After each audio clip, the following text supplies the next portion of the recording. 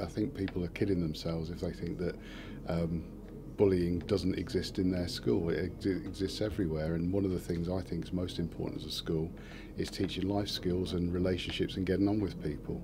We've been involved with the Diana Award for 3 years now, and every year it is getting better and better. At the training day last year, we did lots of team building exercises. It made an impact. It made me realise why I should be doing this. It was really eye-opening because it just showed me and all the other people from Sharnbrook how helping people can actually make you feel really good and make them feel really good, and it was just a really good day. I wasn't even too sure what bullying really was in the wider sense, so it was nice to work with children of like other ages, work together, discuss what we thought bullying meant, and then find out what it actually was and all the different types of bullying. The training day enabled me to be able to get a better understanding from people that have had more experience than I have, and to know how to deal with things in a professional manner. And when I've seen other people being bullied, you can see their confidence drop really quickly as they go from being someone who's lovely, bright, happy, to being someone who's afraid to be who they are, and nobody should feel like that. Nobody should be afraid to be an individual. Within all the elements of PSHE, you can be bullied about absolutely everything. And actually the best solution to things like bullying is by the people who experience it themselves, and that's why we've tried to empower our young people. My name's Charlie, formerly known as Scarlett, because I am a transgender person, and we're tackling homophobia in schools, but we also need to tackle transphobia, which is prejudice against people who are transgender or transsexual. I was scared of what reaction I would get, though thankfully the reception I've got was overwhelmingly positive, though other people aren't so lucky, which is unfortunate. That's because some of the previous schools I had weren't as open-minded, but this school is a lot different than them. So these ambassadors are dealing with all elements of PSHE, bringing it together to make sure that all individuals remain unique and true to themselves. They don't have to change to be like anybody else. They are just who they are and proud of who they are.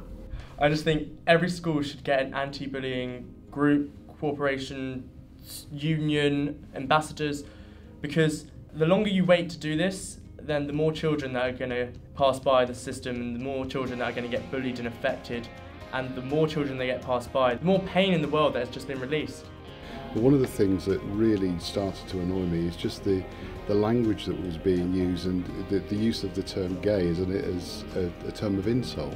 When I came out to my sisters, one of them was completely fine with it, but the younger sister, she saw the word gay in quite a negative context. She didn't understand it. She didn't see how her brother could be this thing that the playground had created through sort of negative language, use of, you know, that's so gay and things like that.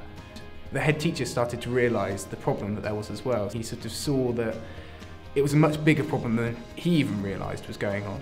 We thought, well look, if we do think that this is important, there is really only one way that we can get that across, and we need to say it, and we need to be very clear on what we mean and very clear about our expectations about what is acceptable here and what's not. So he invited us onto the broadcast, and we went on, and me and Cleo, we just started talking, and people started to realise after that broadcast that the language they were using was unacceptable. They started to realise that it was something that they could really change to try and make it better for pupils at the school, and the head teacher saw this as a really important thing as well. We are living in a digital age with media and so on, and we do have a broadcast system here, which means we can get right in on key issues very quickly and get that across to everybody. But it also means that it's not just one person's opinion. You can hear lots of different people. You can hear the students, you can hear the staff, and people will sit up and hopefully sit up and take notice. So like no one really knew about LGBT, but like now like Connor's story was on like the broadcast, everyone's like aware of it. Because before, like, people would just say stuff and they wouldn't really think, but now because they've heard someone's story from inside the school, like everyone's just more aware. So the aim of the Forum Theatre was to get together students and teachers alike to first of all talk about bullying and the bullying that we experience at school, to then put it into a theatre piece, to then perform it to the Year 10s, to students and to parents. She looks awful. Send it to George, send it to George. Nice, are you going to... Breathe. Okay, good. How do you think that person feels? There's a few ways out of cyberbullying. You can block people and you can talk to other people, and there's other ways to report it. I think that the people that passing it on are just as bad as the people that shared it in the first place. So next time, think about it before you send it.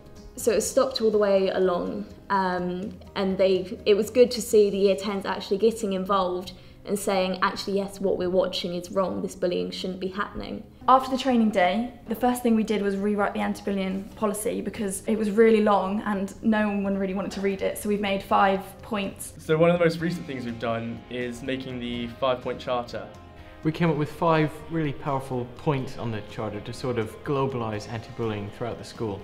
This class thinks it's important to treat each other fairly. This class thinks everyone should report bullying. This class thinks social networks should be used to spread positivity. This class thinks we should choose our words carefully. This class thinks we should channel our efforts into something worthwhile, and this has become our charter. I think it's really powerful to get the students to be thinking rather than having a teacher or an ambassador hold their hand the whole time, telling them off when they're naughty. It's giving them the resource to then make the right choice and telling them this is what we want, these are our rules we need to follow. We have a Facebook page.